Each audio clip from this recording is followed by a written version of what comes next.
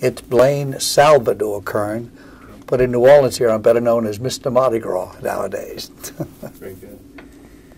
And were you born in New Orleans? Born in Algiers, please. Okay. That's a suburb of New Orleans, yes, very much so. Okay. Growing up, how was it growing up during the Great Depression? Oh, boy. People, we'd take, after we ate at night, we'd take a certain part of the garbage can where it was clean and paper and all, and whatever food we didn't eat, we'd put, and it were families would walk by, dozens of families, and take the food out of the garbage and put it in a can of it that they'd be carrying and bringing home to eat. That went on all over. The difference was, talk about a difference in mentality, they gave away milk and cheese at the old courthouse in Algiers back in the early 30s, maybe 33, 34, maybe 35, something like that, in the height of the Depression. Now, people were hungry, and only 2 families went and got the cheese and milk free. And everybody else in Algiers talked about them, says, where was their dignity? How could they do that? Can you believe this? This is true, what I'm saying. You don't make something like that up. Anyway, but my dad was an artist, but he couldn't make a living as an artist. He painted signs. And it was going to be Roy Kern and Son signs. And I'm very gifted, I'm talented. I never lost an art contest as a boy coming up, and that's all I ever did. I was always in trouble drawing pictures in school and reading books. And but I was raised not even in the 20th century. I was raised in the 19th century. I'll tell you how that was. Most people don't know, prior to 1940, most of the teachers in all the United States and most of the nurses in all the United States couldn't marry and be a nurse or a teacher. That, you talk about lack of civil rights, but this is true. And you heard the expression old maid school teachers? That's where it comes from. And my mother, believe it or not, was raised by 4 of these old ladies, and we went and lived with them because we didn't have the $17.50 a month for the rent. And so we lived with these old ladies, and it was incredible. The lifestyle was, they were in their 80s back in the early 30s when I was 5, 6 years old. And they told me of Spoon's butler, the Beast Butler, who captured New Orleans, and they put a picture of him. He's a general, a Yankee general, they said. And they put a picture of his face on a chamber pot. And it's just true. And they told me about my great-uncle Ross, who wasn't my Uncle Ross at all, but he was a prisoner of war down at the Foundry Field, and they brought him food. And they told me about the occupation. And they were school teachers before Reconstruction, and believe it or not, they taught Chinese, black, and white all together. Then Jim Crow came along the laws and absolutely, and then it didn't happen anymore. But these old ladies had a library in their homes. And I read H.G. Wells and Sir Arthur Conan Doyle and Jules Verne and Edgar Rice Burroughs. And I was going to the moon before Sputnik. To this day, I read every night of my life. But it's given me a vivid imagination like very few people I know. And it's carried me now throughout the world, really, this imagination with building my business. And what I do, I'm the biggest in the world now, believe it or not. My company is called Kern Studios, or Blaine Kern Artists. And I'm in about 60 cities worldwide. I've got parades going on in China, Japan, and Korea. I'm talking about with the biggest companies over there, the biggest theme parks for the next 4 and 5 years. I got 300 people working in China making the beads and trinkets that are thrown from the floats. Me and Dan Kelly with beads, about a dozen, and Kern International. And then I've got parades that we do and work we do in Spain, in France, in Italy, in Germany, and I'm all over the world because I'm in Las Vegas. I do all the casinos, the big giant icons, in Atlantic City, and what else? Oh my goodness! I'm very good at what I do. A man named Darwin Fenner, whose grandpa had a cotton plantation here. Darwin Fenner, his daddy was Charlie Fenner. And that daddy started a company called Merrill Lynch, Pierce, Fenner and Bean, the biggest stock brokerage firm in the world. And Darwin Fenner was the captain of Rex. Rex, of course, is Latin for king, and it's the highest monarch here, the king of Mardi Gras. Darwin Fenner took me when I was a boy, after I'd been doing some parades for Dr. Henry the Rocker. I did the crew of, well, I'll go back. In 1932, in 1931, when I was only 4 or 5 years old, Daddy took one float, and 40 guys marched behind the one float from the Algiers ferry to the Gretna ferry. And that was the beginning of the crew of Allah, A-L for Algiers and L-A for Louisiana, Allah. Daddy couldn't make a living doing the floats, so he's painted signs, and like I said, it was going to be, and I was helping him when I was 10 and 11 years old. I was working already. Of course, I was going to school, but I was working. And I worked on trawl boats. I worked on tugboats. I did all kind of jobs. But boy, and then I remember being about 13 or 14 years old when Pearl Harbor hit. And I remember living on Slidell Street, and I heard the Japs bombing and all that. And boy, I ran out the whole day. It was electrifying when it happened, you know. And I can remember that, and I said, God, I want to go fight these guys. Yeah, 13 or 14, you know. And I was too young. And then I had mastoiditis. Before penicillin, not before penicillin had been invented, but they weren't using it. And I was anointed. I died literally 2 or 3 times, and I was a sickly child from the time I was about 4 to 11 or 12. I was told never to wrestle and swim, all kind of. But nowadays with penicillin, it's not a. But it was a serious thing. That meant my face swelled up and closed my eyes, and I couldn't walk. I was in a hospital for months at a time. Anyway, the whole point was, I was a sickly kid, but then I started getting strong, playing football, and a team at the high school, went to Berman High School, that these old ladies taught there, believe it or not. I dedicated the cornerstone, and I planted saplings this big around, magnolia tree saplings, and the magnolia trees are this big today because Alice Hart, who they named the school after her, had been raised by those old ladies I told you about. Had raised, and Alice Hart, the school teacher. So that's why I was picked to be to do the cornerstone and all that stuff. But anyway, I painted signs, I worked on trawl boats, tugboats and everything, and I was a good piece of man when I was 16 or 17. And I tried, and I took a test, and I was going to be it was the Army Air Corps in those days. Man, I wanted to be a pilot, by all means. But then I went, and I had this a perforated eardrum from the operation. So I couldn't make it. And boy, I tried to get the Marines, everything. Nobody would take me. But then when I got made 18, a few days later, I was on my way after my 18. The infantry naturally took me. Well, I went up to Camp Chaffee in Arkansas. And then from Camp Chaffee, that's in western Arkansas, I went across to Camp Robinson in Little Rock, Arkansas, Camp Robinson, J.T. Robinson. And when I was there, I went up with a couple of guys. One was a guy named Bernard Dukerson. And I was with a couple other fellows. And this is the time when the jitterbugging was a big craze, and zoot suits and all that kind of nonsense. But anyway, I was friends with these guys at camp. And then, I went into camp and peeling potatoes and all that kind of stuff.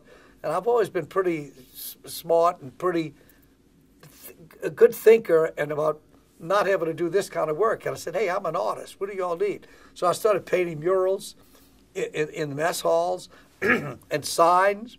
And then I remember there was a Jewish captain named Goldberg, and he wanted to keep me stateside. And this was in basic training, you know.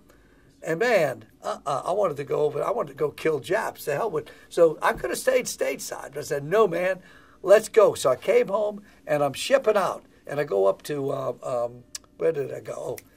Seattle, Washington. And we're getting on a ship. And don't you know what happened? The war ended. Man, I was angry. I really was.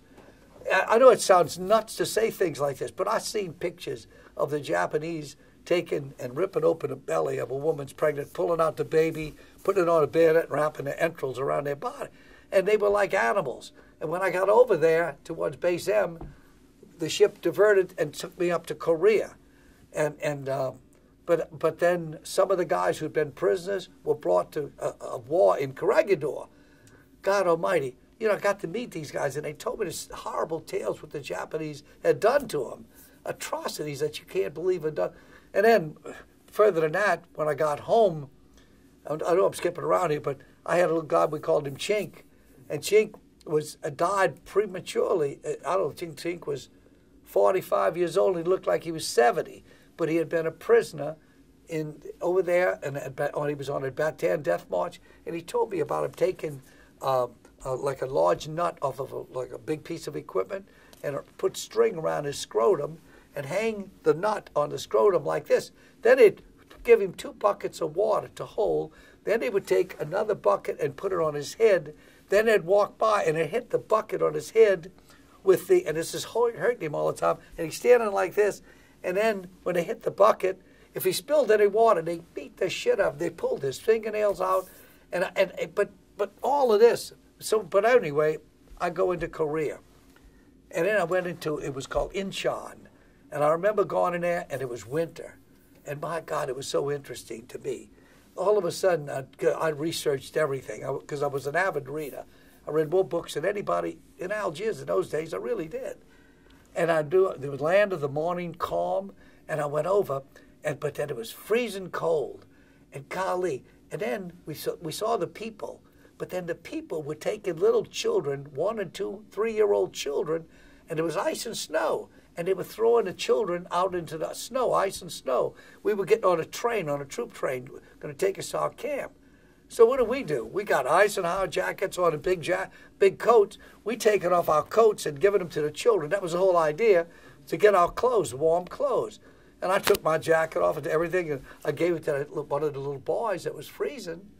But I can remember that. And then we got on the train, and we went up, and we went to Gwangju, and then we went into a place out of Seoul. It was further south into a town called Yosu. That was just in the paper 2 days ago. There was a monster oil spill off the Korean coast. Remember that?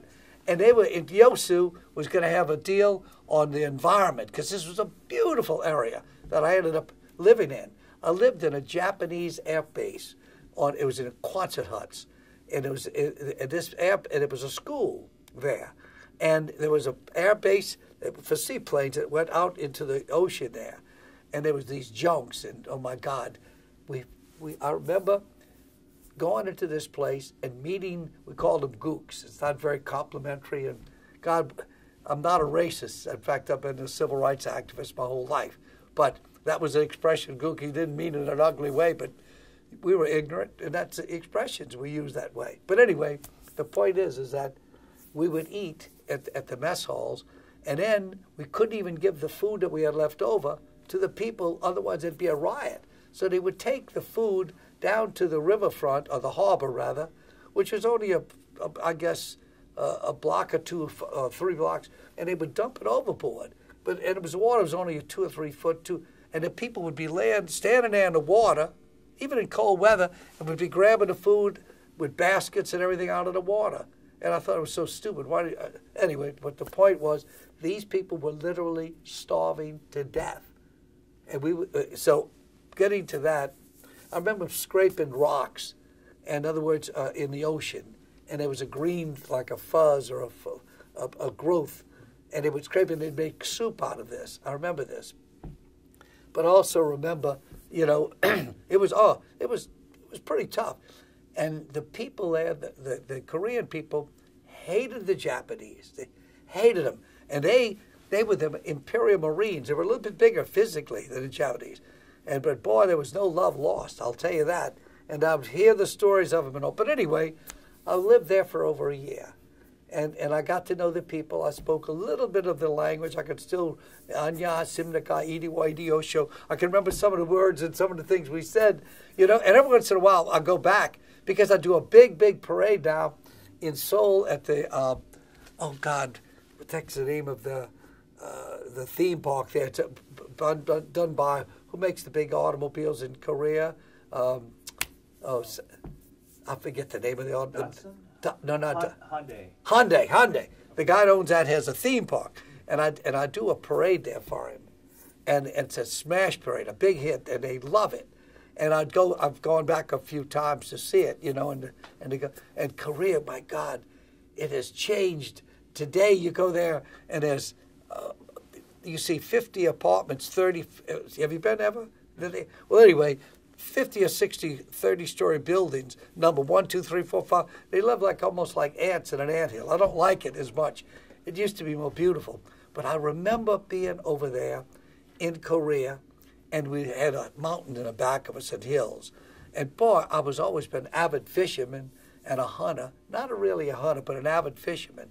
But we got over there, and there was no milk we ever saw, no salad or lettuce. We just didn't have anything. Oh, one interesting thing. When I was coming into Korea, when we were 30 miles out at sea, you could smell it. You know what you smelled? No, excretion.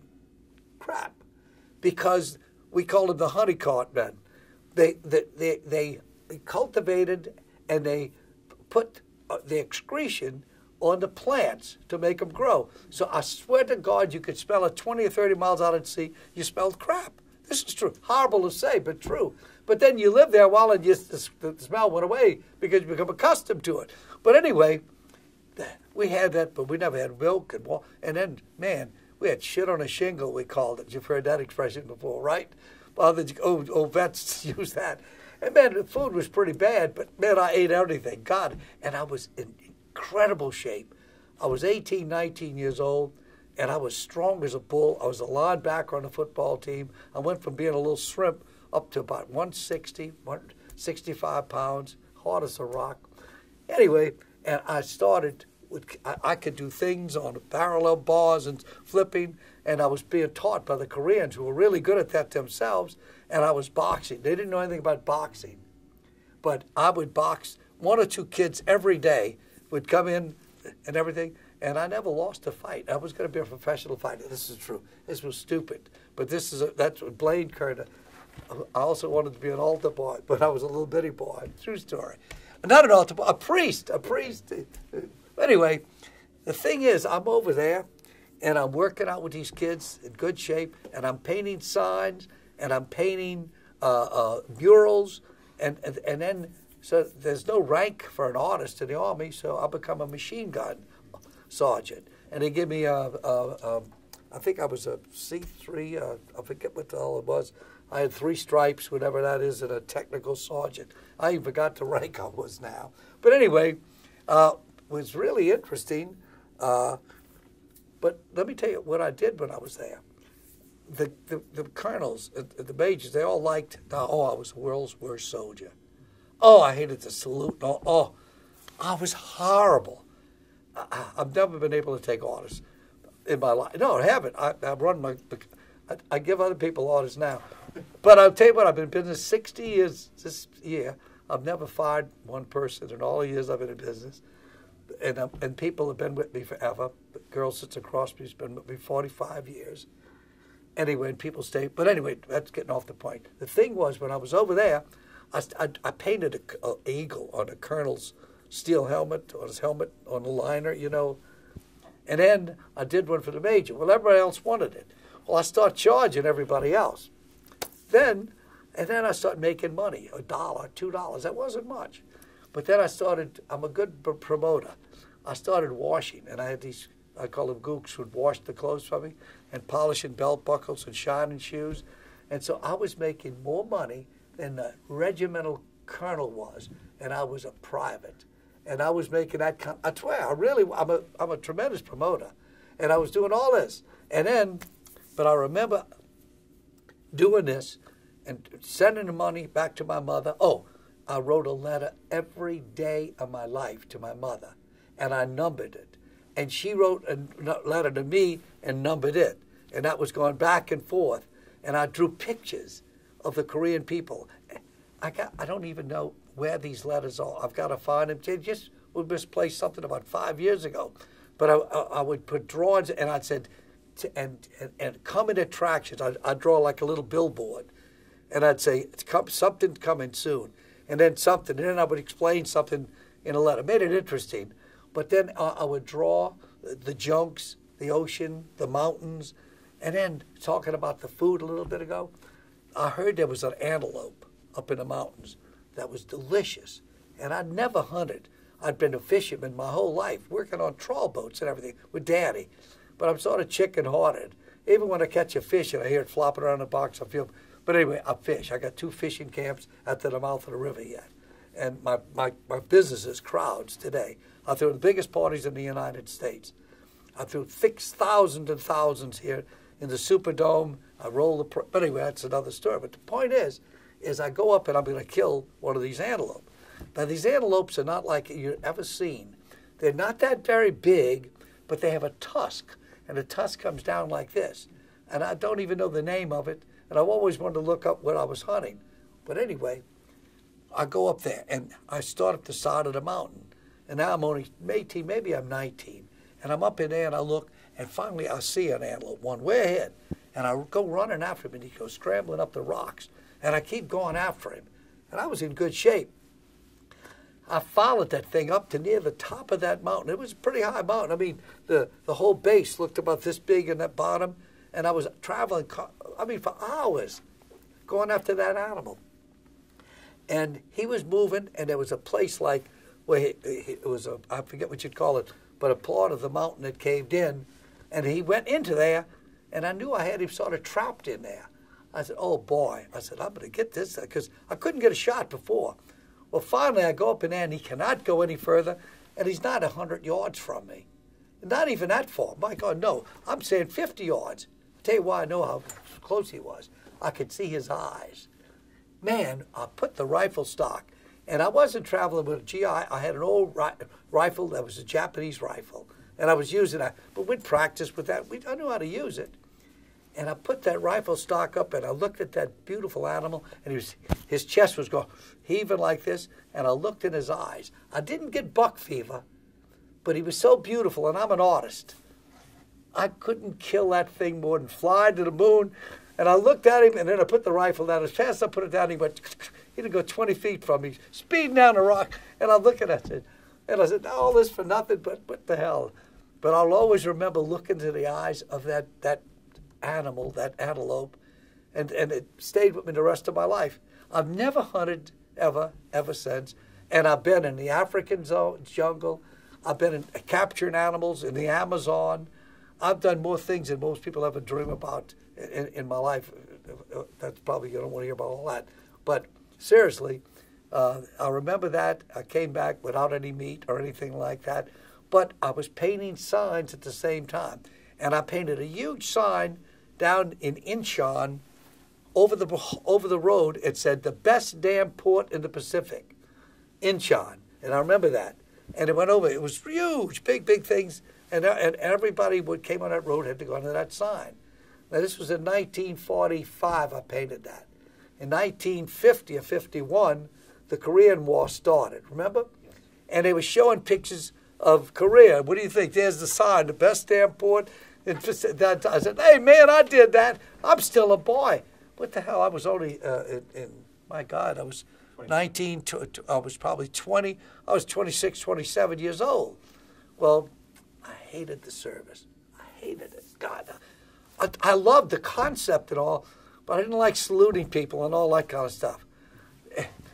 My daddy, Roy Kern, was a sign painter, was an artist. Well, when I came in from basic training, he had a captain and a colonel at the airport, not airport, but rather at the train station, to carry my luggage from me. They were buddies of his, you follow? And my daddy was a promoter, believe me, he really was too. But I can remember that. But man, I probably was the world's worst soldier. I was so bad that I couldn't even pass an inspection. Now, guys would make the beds and all that for me, but there was a Major Reynolds, and he was married. He had his children there, and he would tell me, Blaine, get lost. And I would take the kids and go up in the hills because I couldn't pass it. I couldn't see myself doing all that. I really was bad. I want to emphasize that. Also, I was a soldier, supposed to be a machine gun. So, okay. I knew precious little about that damn machine gun, I want you to know. But they gave me this rank. So there was, the communists were going to have an uprising. We had some prisoners in a compound in downtown Yosu. And, boy, we were alerted because the communists were already giving us trouble at that point in time, and even in Southern Korea. And then I remember we were saying, well, you guys have got to stand here and guard that these people don't come, in other words, and try to get these prisoners out of this compound. Well, here they come. It's one night, and I'm standing, and I got 2 machine guns on trailers, and I'm supposed to be in charge of them. Thank God they knew how to handle the machine guns. And then the people are coming. You all see like in the movies, thousands of people moving with torches and all, and they come in, and I said, oh my God, we can't fire on these people. Jesus, God Almighty. They came and they literally, hundreds of them, literally picked up the whole side of the building, picked it up. Just it wasn't a big building to start with, and they let the people out from just picked it up off its foundation, and we just watched them do it. We didn't do anything about it. What the hell? We couldn't even. We wouldn't have wanted to. We'd have killed punches. We'd probably have killed ourselves, but we'd have killed so many. It'd been a slaughter. But I do remember that, and I remember thinking to myself, my God Almighty. Afterwards, when the Chinese came over in Yalu at the was it the 87th parallel? 37.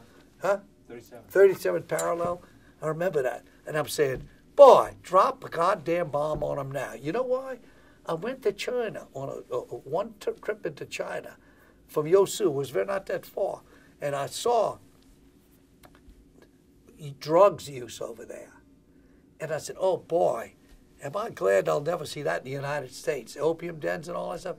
But that was ruining that government. That's how the British, the French, the Russians kept them. They called it gunboat diplomacy prior to World War II, because I think the British introduced opium in the time of the Dowager Empress, the Boxer Rebellion and all that.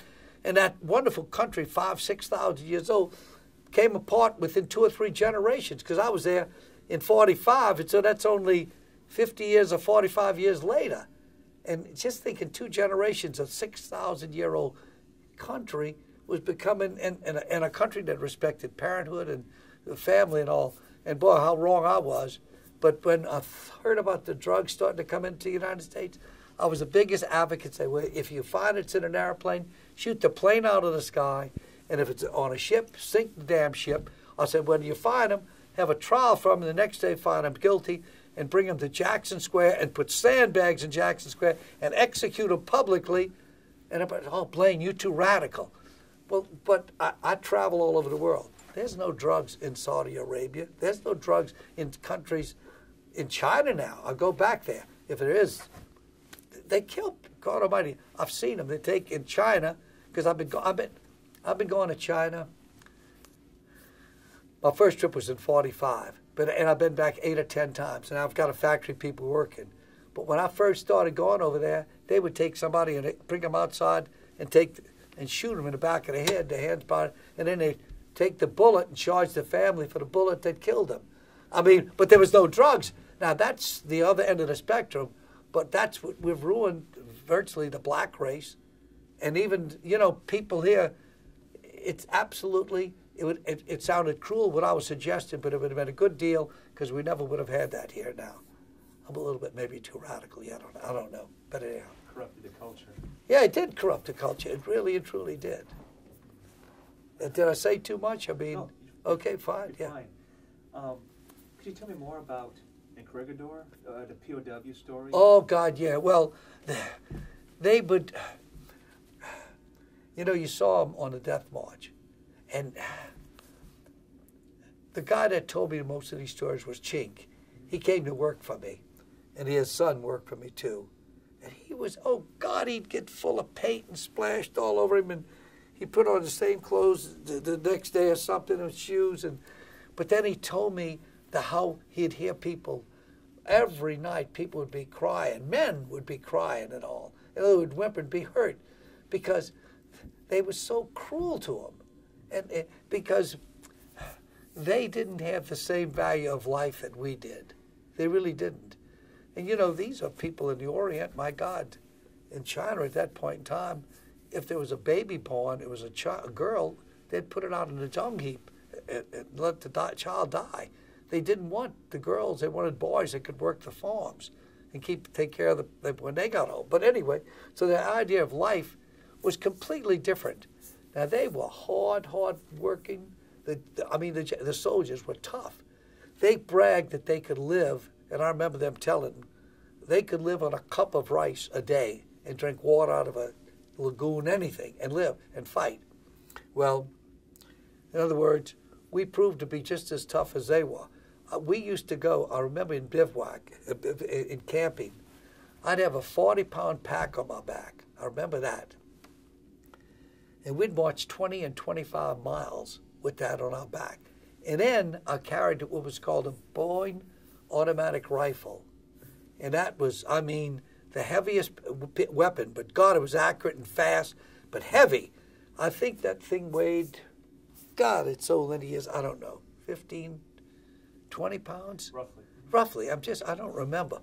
All I know is we were in the back of the platoon. We were the 4th platoon. And, you know, each one of the platoons thought we were better than the others, you know that. And we'd sing out against each other when we were marching and that kind of business. But I was I was that guy because I was the strongest guy in that, too.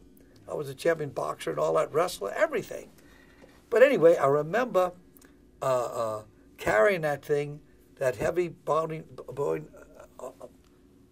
automatic rifle. I just remember carrying that. Oh, I'll tell you what was interesting, too.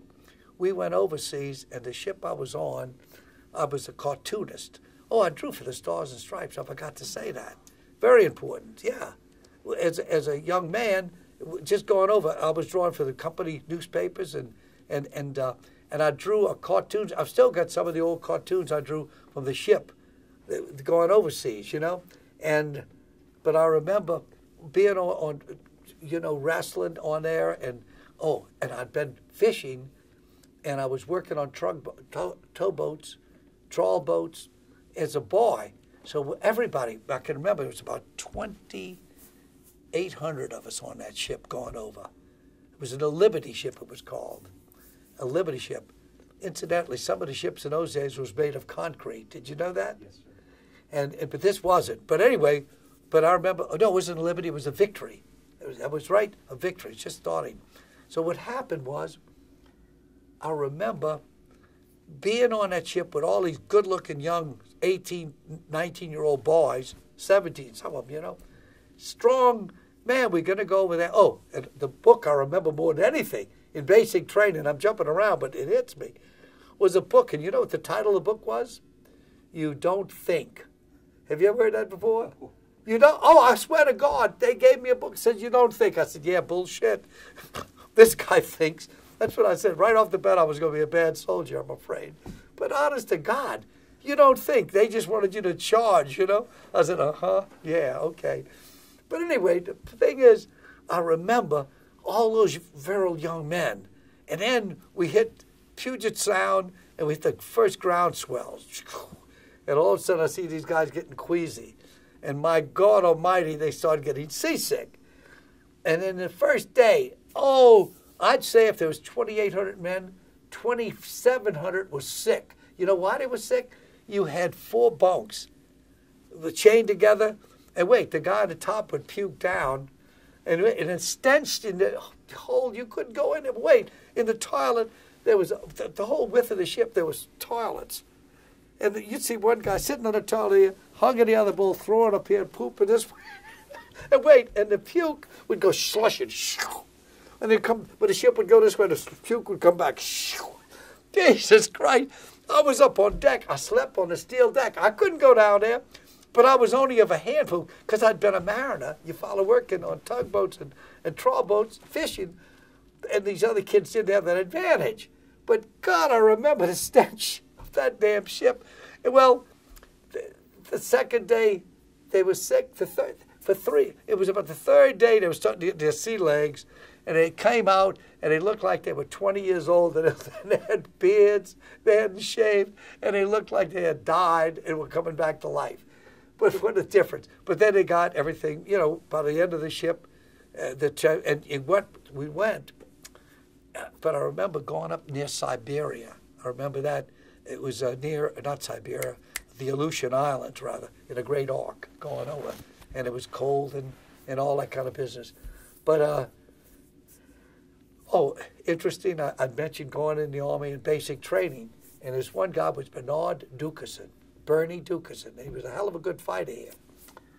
And there was another fellow named, you may have heard of, Sugar Ray Robinson, one of the greatest fighters of all time for his weight, middleweight. And when I came home on leave, before being shipped out, these guys, Frank Kemai, and Frank Kemai was famous because he got jitterbug with 3 girls at one time. And he had I remember, he named himself Frankie K. Frankie was Italian, called himself Frankie K. And this Bernard Dukeson, who was in basic care, now was fast and all, he'd put a handkerchief on the ground, and he'd stand there, and he'd invite you to hit his face, and you'd be right next to him, and you couldn't hit his face. He was that fast. He was like lightning. I mean, a hell of a fight. That he had, oh, I don't know, maybe 100. In those days, people had 100, 200 fights. They fought every week. They put their hands down in salt water and brine to toughen it all. Yeah, they don't fight that way anymore because of income taxes. They make so much money and they can't. These fighters today make 30 fights, 35 fights. These had 200 or 300 fights. Can you believe that? That's all they did. But anyway, what do you think? I'm in the barroom listening, and it's national radio. That's for television.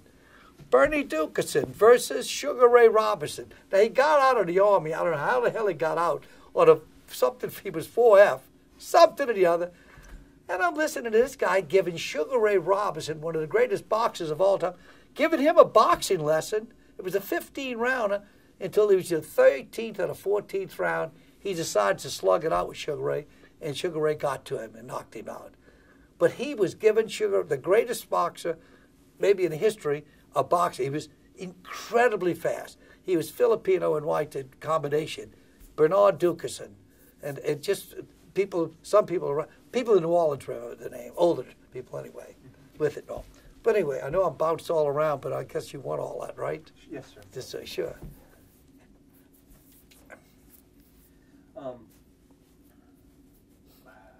When you arrived in Korea, were there still some Japanese POWs? Oh, no, but I'll tell you what it was. Okay. There were, in Korea, signs that said we were rapists. And all the women, they hid from us, the American troops. They hid all the girls because they thought we were going to come in and rape all these girls. Can you believe that? But this was the hate, that was part of war, whatever you want to call it. Of course, we didn't. And then when they found out how we were, my God, I had 2 or 3 Korean girlfriends while I was over there, a young boy. Wait, you want to hear one of the best stories? I'm a sergeant, and I got an MP there, one part. They put me in charge of a geisha house to keep the guys out. This is true. Well, I didn't keep anybody out. All my buddies, I'll let them in. But I do remember the police coming by one night. I can remember this. They didn't have toilets like we have over here. But there was a thing you sat on, and it was like a well. It was full of excretion. And it was just straw, like a house, And I remember this one kid, the police were coming, and he ran out the back door, and he ran through the damn wall of this thing and ran right and dropped into shit about 4 foot deep. He was begging them to arrest him to come get him out. But I remember that. And I remember how the Koreans ate. And they cooked. And because it was the food, they didn't have it then. But towards the end of the first year, things got better. They started getting farming again, and the crops were coming in, and the people. And I made friends with some of them, and I can remember that, meeting them and all, and trying to learn the language a little bit. But they were sweet, beautiful people. And I've been around the world now 4 or 5 times. I met the Zulu King last year, and I bought, for our Zulu parade here, I bought warriors. I'm trying to bring the Zulu King, the real one, 7 million subjects for Mardi Gras this year. Folks, they call me Mr. Mardi Gras because I produce about 80% of what you all know as Mardi Gras in the world. And I've been a world traveler. And I just came back from the Barrier Reef, Australia, Tasmania, Tahiti, Tibet. I've got to do things all over. And the one thing I find throughout the world, everybody's really just about the same and wanting the same things. And that's the pathetic thing about this business that's going on in Iraq now and all. Really, we're all the same, basically, We want something for our family better. And if you practice really all the great religions of the world, they're all based on love. If you just had that, you wouldn't have. I am a perennial optimist. I hope to see some more of this before I die. Anyway, I really do. and meeting these people. And oh, they all want to come. Hey, we're out this little town that we're in, New Orleans. We are unique in the world. When I met the Zulu King, the first thing you want to know, well, how's things in New Orleans after the great storm Katrina here, you know? Man. And then everywhere I travel, to Tahiti, everywhere, how's New Orleans? And, you know, we don't have 1 million people, 500,000 people. Right. But, you know, in talking about the world, I'm talking about Paris and London and Tokyo, all the great cities in the world. New Orleans is known as one of the best party towns on planet Earth. Everybody wants to come here. And why? Because we eat the best food. We know how to party better than anybody else. We really do.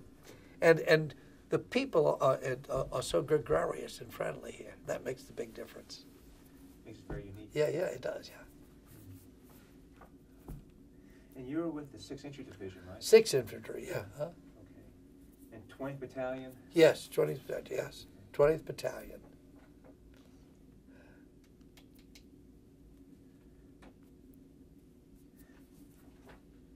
So describe Korea once you landed. Was it still wrecked with damage and? No.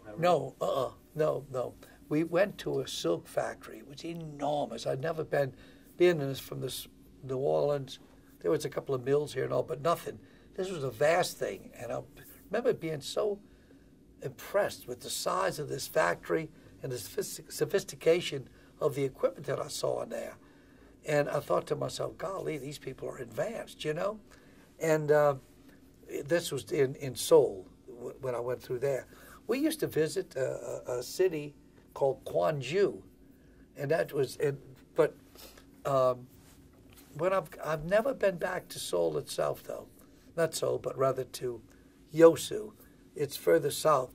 But I'm going to go back. I'd like to go back after, my God, it's 60 years ago or something like that. It's over 60 years ago that I was there and see it. I know I wouldn't even know it anymore, but it was a beautiful town. It had, because the harbor was filled with these oriental junks, you know, and you'd see these people fishing, and you watched in the evening. They called it the land of the morning calm. And in the morning, you'd watch the sun come up in the evening, and you'd see these fishing boats with the sails would turn russet red, and it was gorgeous. It really was. And the people themselves were absolutely friendly, and it was something. Orientals don't know what a chair is, you know. They squat. Did you know that? They don't have chairs like this. They just don't. Now, they do now. It's because we've westernized them. I don't know if we've done too good at that, I tell you the fact. But anyway, they would squat, and then the old gentlemen, the older people in particular, every one of them had a pipe this long or that long. And then they'd put the little tobacco in it, and you'd see them smoking it. And the hat was a funny hat. It looked like a formal hat that you'd have. Only thing, it was a little more shaped like you think a witch's hat would be. Not a witch, but it like a Quaker hat, somewhat. But it was open with a piece in the front, and then they all had a beard and a mustache, and then they had, the clothing was so different than ours, and they all wore, 99% of them had like slippers on, but made of reed or something that they put together and wore that type of. They didn't have any leather shoes, very little bit, and the women wore the kimonos and everything. It was very, because remember, this is, by God, back in the 40s. This is the way it was. But I do remember them being a very warm and friendly people, and I got to know some of them. And there was a young boy that lived with us. A couple of kids worked in the mess hall, you know, and we took a liking. And I just wondered whatever happened to them in their lives, really. Just going back, touching up on Korea. Yeah. I'd heard from other people that the Japanese were saying that we were the rapists. Yeah. I think before they left and were captured or evacuated. Yeah. They were poisoning the people like they did in Okinawa. Oh, they did. Yeah. We were going to kill and people. Yeah. So it was just some misinformation. Completely. But you know what? I traveled after the war. I've been an entrepreneur, and I went to Prague in Czechoslovakia. And Prague is the center of the glass industry. And for 1,000 years, the best crystal and all comes, how do you say it, Swarovski or whatever, whatever it is, the rhinestones and all. But anyway, that's the center of the glass industry. And prior to us putting down factories in China, making the plastic beads. Everything came from Czechoslovakia. They were thrown from the floats, the beads.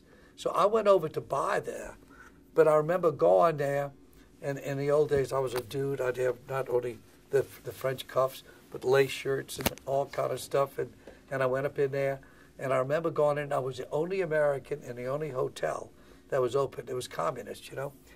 And what the communists did, every part of their economy, they would put one city would do all the rubber products, another city would do all of the steel products, another city would do all. I know each city had its specialty. So the glass industry was in a city called New Gobelins, and I was going to go there. But when I went there, they had timbers on churches. The communists were atheists. They didn't let you go to a church, anything. And they had billboards showing like a silhouette of an American soldier hovering over a girl with a blouse half tore. But you knew it was an American soldier by the silhouette hovering, implying we were rapists. And then they had other pictures, supposedly of contemporary America, which was taken from 1932, when we were selling apples on a corner in the height of the Great Depression. But in 1950s, 30 years later, they were depicting that still going on in the United States. And I said, and anyway, I had the first Polaroid land camera. The first year it came out. And man, when I went over there, hell, it was revolutionary in America. You got a picture instantly. I went over and I took people's pictures. And man, they wanted to see how I did that so fast. And you were not allowed to travel, or rather to congregate more than 3 or 4 people. This is the way the Russians had, the way that they handled this country.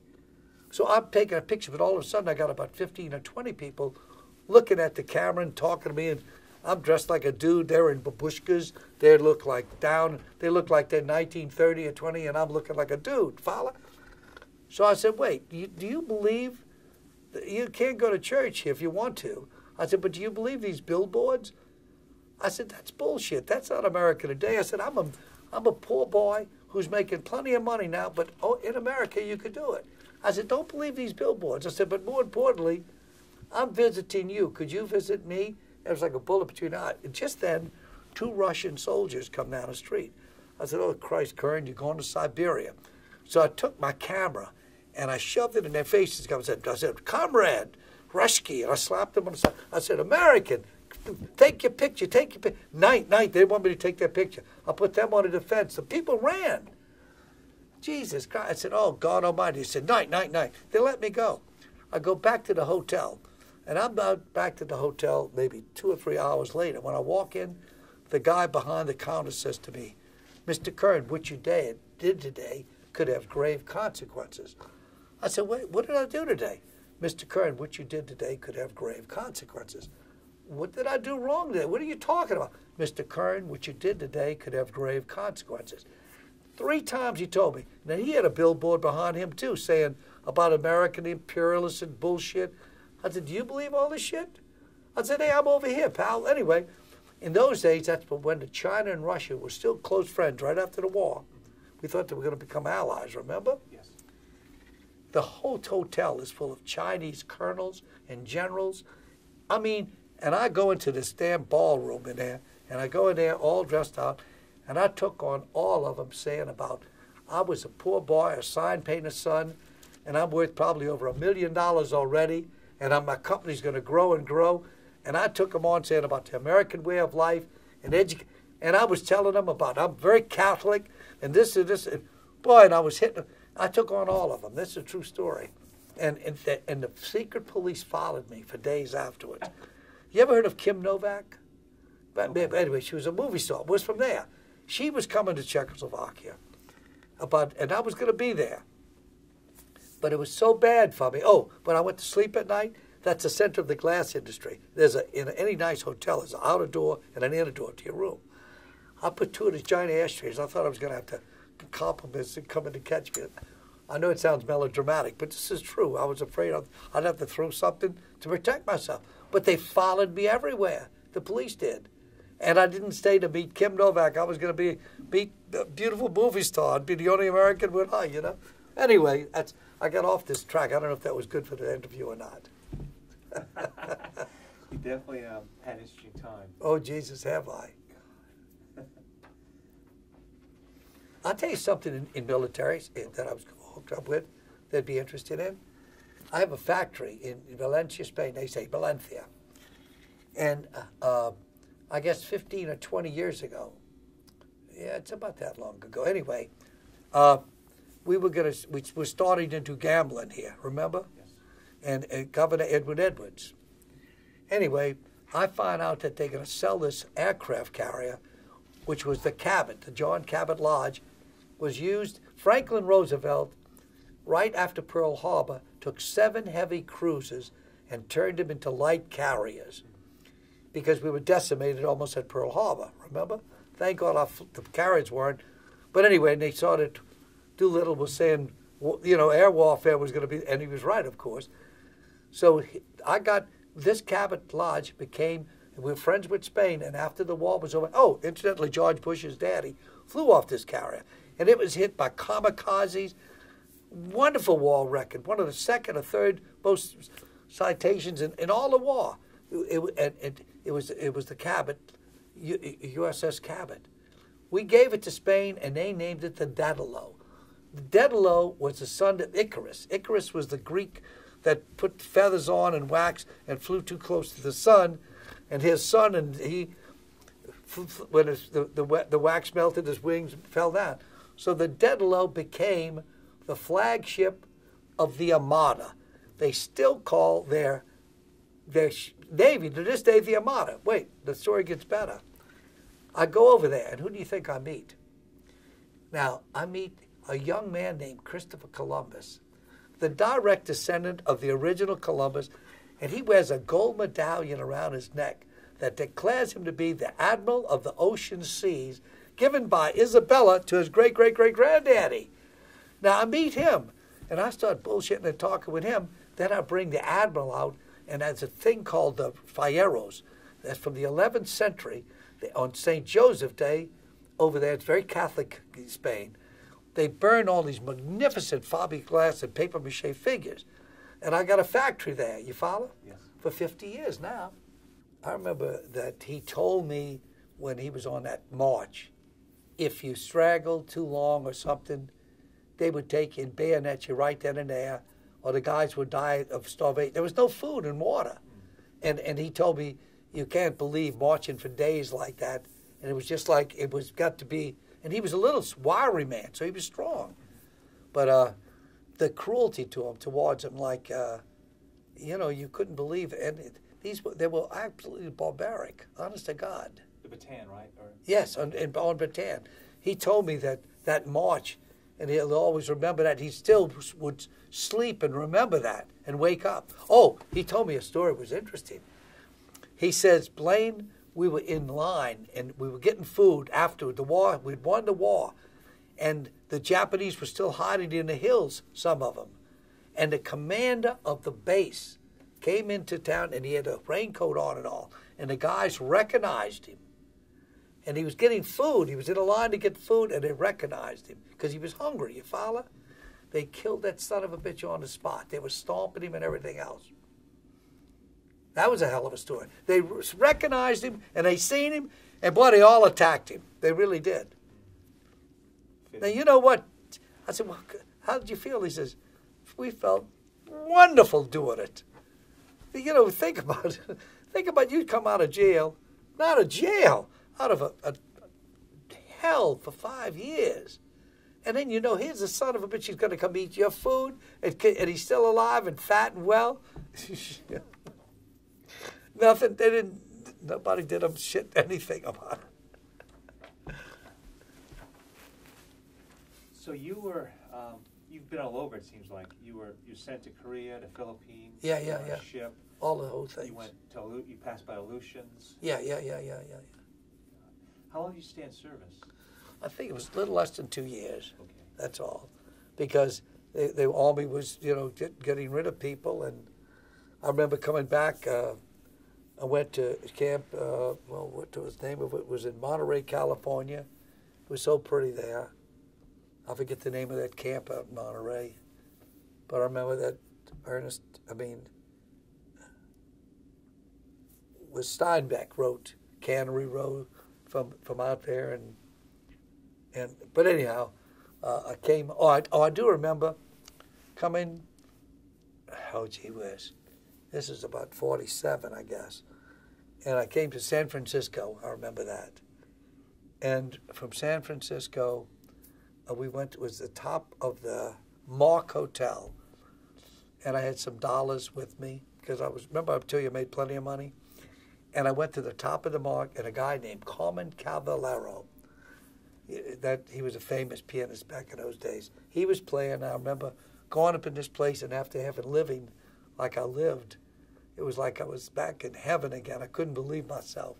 But I remember seeing it and then wanting to get home so bad, and it was winter. I remember that. But I came back across, and I got as far as the train was only going to go far as St. Louis and kept on going. And I had to get home from St. Louis to New Orleans. And so I hitchhiked. I remember that. Just to get home. And I remember going home and finally getting back to New Orleans. And it was about 4 or 5 o'clock in the morning, going on Slidell Street, walking up the alley and knocking on side house and saying, Mom, Dad. And boy, I heard my daddy yelling, "He's home, Fina, he's home." And I heard the thumping through. We lived in a shotgun house, thumping through, going to the front porch, and I remember their night clothes hugging me, and I was so glad to be back to Algiers, you know. But I would never give up what I did in the service for anything in the world. Even though I didn't like being a soldier, it taught me discipline, it taught me respect. I think that every kid in America and every kid on planet Earth ought to be forced to go into the military for 2 to 4 years, positively, and learn education, but be learned to respect, because, you know, the kids today don't have that. In other words, and that's so essential. My God Almighty. I think it's critical. That's the response I get from a lot of veterans. Oh, not a lot. Everyone that you know. Well, sure. It makes you a better person, no question about it. And we all, when we're 18 years old, 20 years old, we think, for God's sake. No, not me.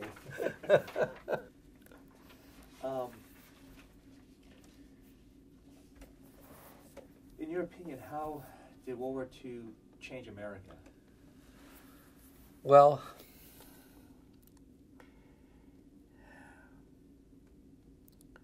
America became the dominant force in the world, naturally. England had been. And I'll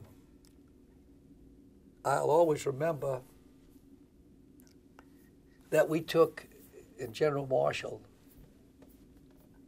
did the Marshall Plan, and I saw Antwerp, Dresden, Berlin. I saw all these people. I went over there. The war was over in just a few years when I was traveling to Europe.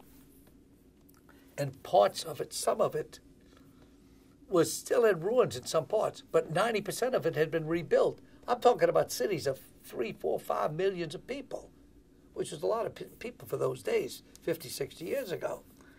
And the Marshall Plan did that. That was the United States Army doing it. Well, and I often think to myself, we rebuilt Europe within 5 years, maybe 10 on the outside. I don't know why we can't rebuild one city here 50 or 60 years later. If they could do that with an effort.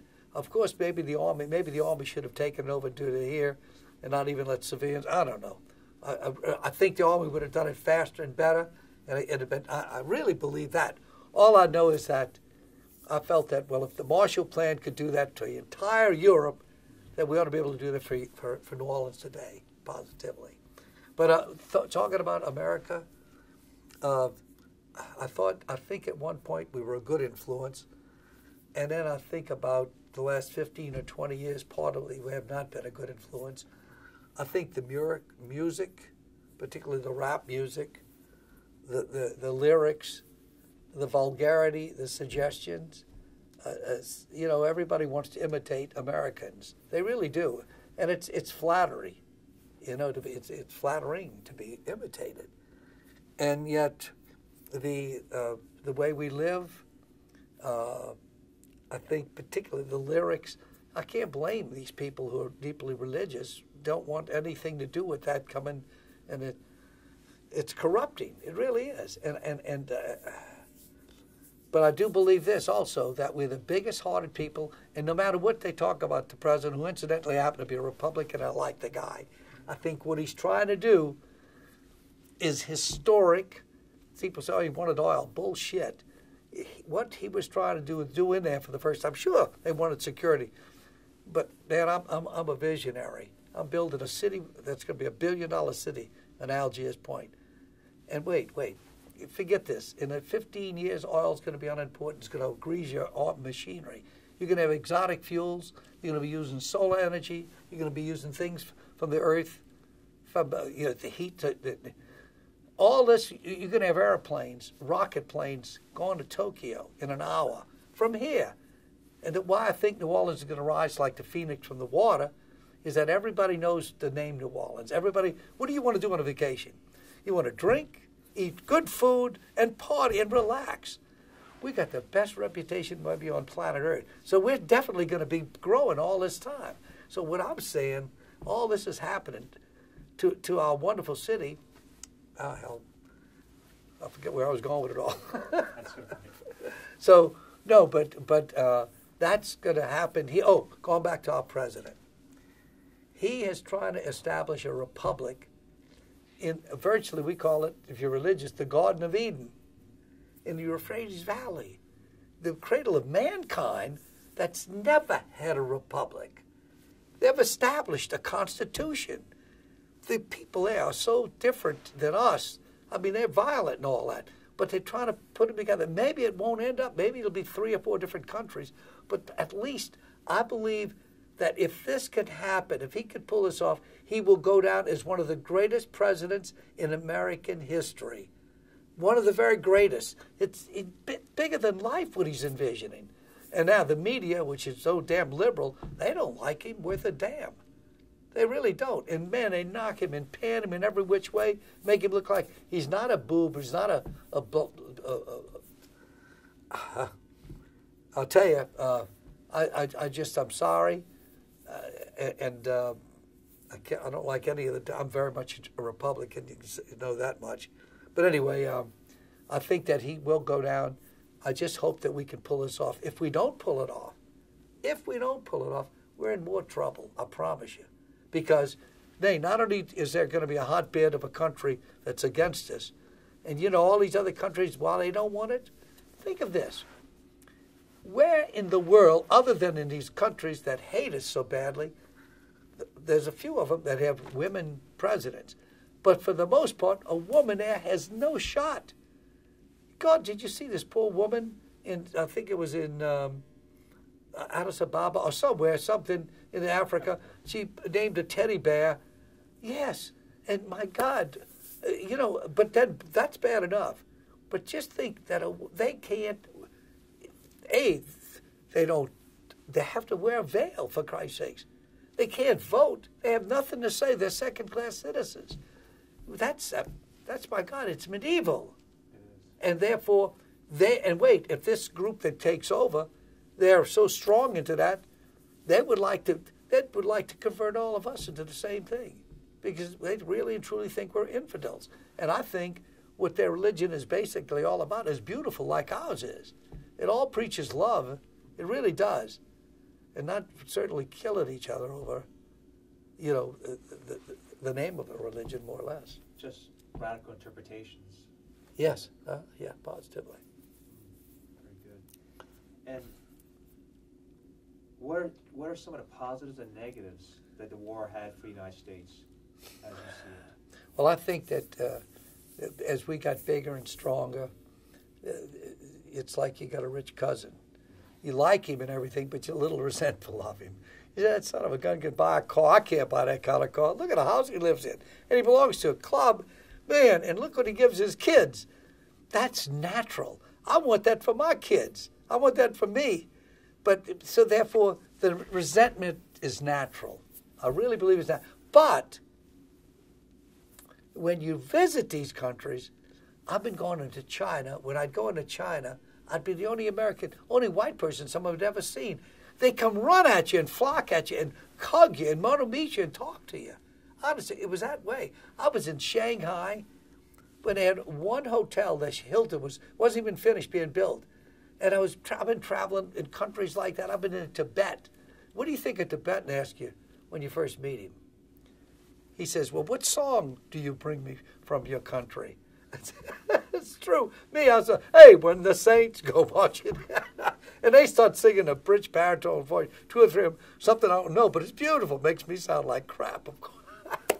But anyway, but everywhere I go in my life, in Africa, I just came from Tasmania, seeing the Tasmanian devil and all that nonsensical stuff. People love Americans. They all love us. Even they love us. They're resentful, but yet they see us as being able to do anything. You know, and that's why everybody wants to go there. And they really do. And come here, rather, I should say. Very good. Yeah. And what is the significance of having this National World War II Museum? Oh, God. So critical. So, you know, and the kids today, they don't have educations. My God, you can't forget this. Man, I remember so many guys. Man, I remember Godfrey McNeely. He was the light heavyweight champion of New Orleans. And I remember him coming in my yard and digging me, I couldn't do it as a little boy, digging me a hole for my turtle in my backyard. And I remember Godfrey went on board a ship. He was a merchant seaman, and off of Africa. I think he was torpedoed and he was killed. And Joe Delsage was an artist and a sign painter, helping my daddy. And Joe Delsage, man, was in Tarara, Guadalcanal, and he died about a year or 2 later of wounds that he suffered. He was in a wheelchair when he came home. But I remember these guys. And Delcazell, we named a little park for him. But I knew all these guys were dying, and they went and gave them, and I mean the cream of everybody. And that was I remember a guy named Lou Ayres. And Lou Ayres was Dr. Kildare. Big movie star. And he was a conscientious objector. And he didn't want to go to war. Then they drummed him out of the motion pictures. They didn't want him anywhere around. We were patriotic, man.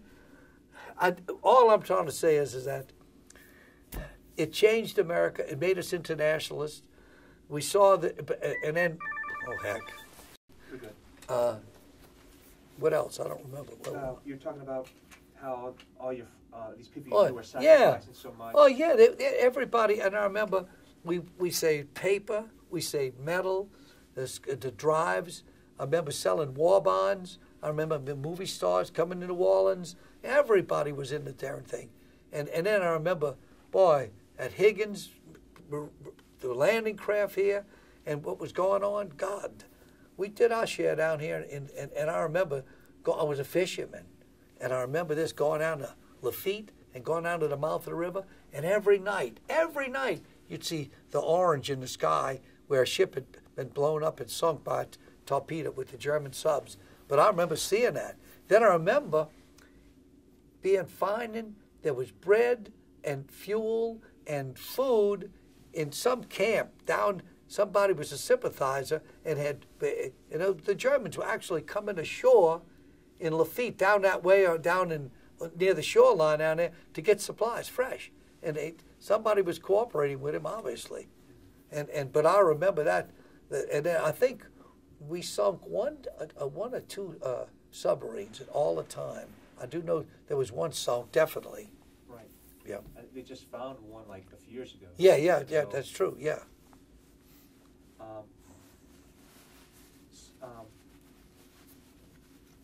So you think the museum is going to have a major impact? Oh, God, this museum is beautiful, sure, positively. And what it does is it reminds us of what we were called, not that we think we are, but the greatest generation, because there was a sacrifice. And I forget how many million boys did die in that war and everything. But then that was the last war we fought that wasn't really political.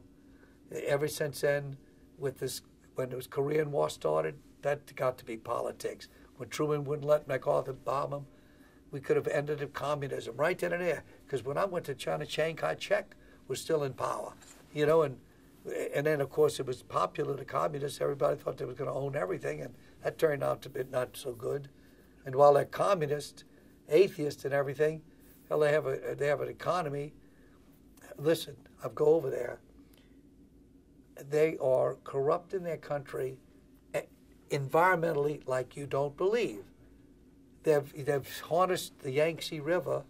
I forget this biggest dam in the world, but then that has had a consequence with the environment like you don't believe.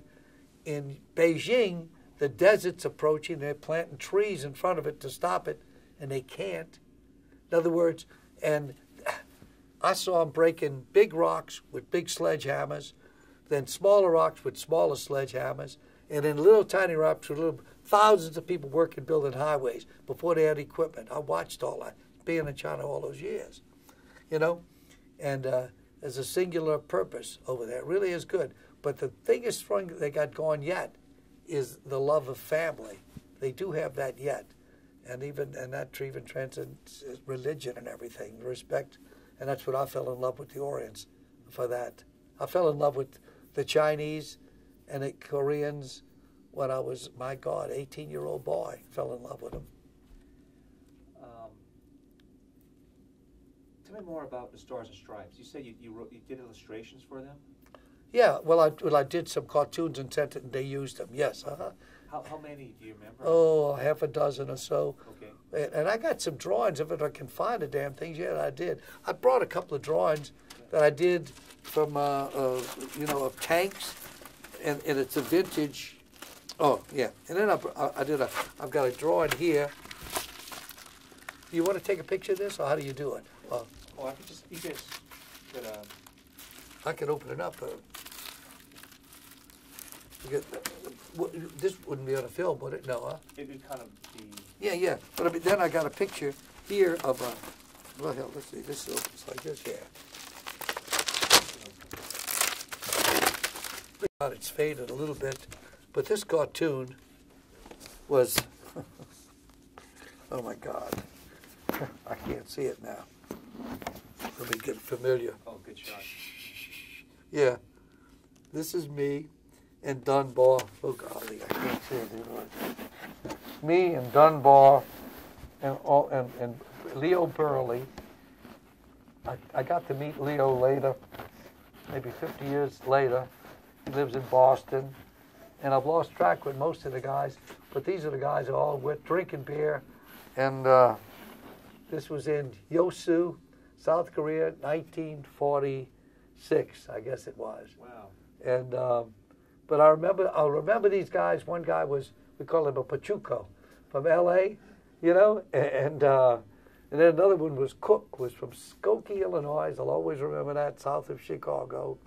And there was Braley, but these are you remember these people the rest of your life, and you form. I think, like I said about everybody going to the Army, everybody. You form friendships with unique people. You become in contact, and you realize and you understand different other parts of the world and the cities, how different they are than you. But yet you end up respecting and liking each other, and it broadens you tremendously. It really does. Especially as a young man. Oh, as a young man, it's critical. It really does.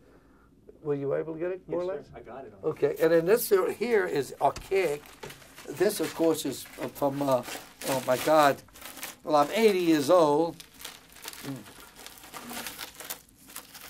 80 years old, and I did this when I was, my God, 13. And look at the tanks. World War I vintage.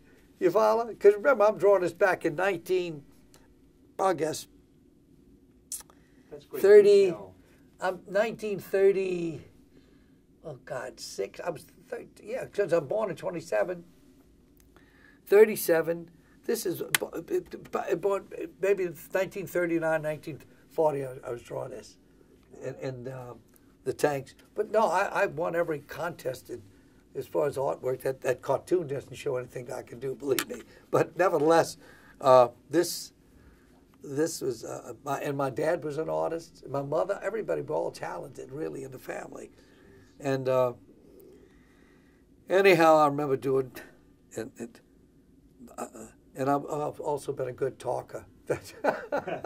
Good salesman. A good salesman. Probably one of the best salesmen I know. For yeah. Besides the Stars and Stripes, did you do illustrations for other magazines during the wartime? No, but I painted murals Okay. all over. I painted murals in Gwangju, in Yosu, and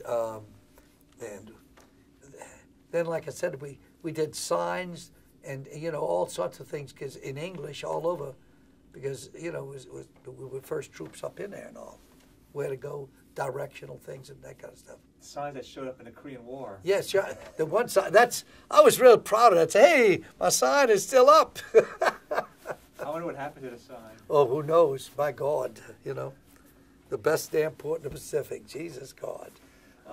Yeah. Is there anything else you'd like to add about your wartime experiences or post right after the war? Well, Well, I'll tell you, I painted when I came home. I think I told you, I painted this mural to pay for my mom's doctor bill. I tell you this. No. And mother was sick, and this guy, La Rocca. Oh, I didn't get into more of it exactly. And he liked my work, and he said, well, son, can you design and paint a parade? Well, hell yeah, I could do anything when I was 20 years old. Daddy guaranteed the job. I thought I'd done it on my own for 30 years. One reason I got it, my father guaranteed it would be finished. Anyway, but this other man I mentioned before, Darwin Fenner, his grandpa started, his daddy started Merrill Lynch, Pierce, Fenner and Bean, the biggest stock brokerage firm. And he sent me to Europe, which broadened me out. But I built a gorilla that walked, his head turned from side to side, he snarled, his mouth open and closed, he carried a girl, and a guy named Walt Disney came to town and saw my work. And I'm going to work for Disney, man. And Darwin Fenner says, son, let me tell you, you're good. You're going to go out to Hollywood, you're going to be a big fish in a big pond. You stay here in New Orleans, Mardi Gras is opening up to everybody. And he was right. Mardi Gras was a $200,000 a year industry when I started. And it was only, you couldn't be black, you couldn't be Italian or Jewish to join any of these crews. It was strictly anything but democracy. Well, it still isn't democracy, because these captains are the benevolent despots, the power behind the throne. If you don't like what happens in those crews, they say, don't let the door hit you on the ass on the way out. But anyway, Fenner says to me, son, you go to Hollywood, you're going to be a big fish in a big pond. Stay in New Orleans, you'll be a big fish in a little pond. Well, believe this or not, I stayed in New Orleans, he was right. But I had the best of both worlds. I got to know Walt. I am doing Mickey and Minnie and Goofy. I'm the only one allowed to do this in the world, and still doing that work today for the Disney Corporation. So I had the best of both worlds.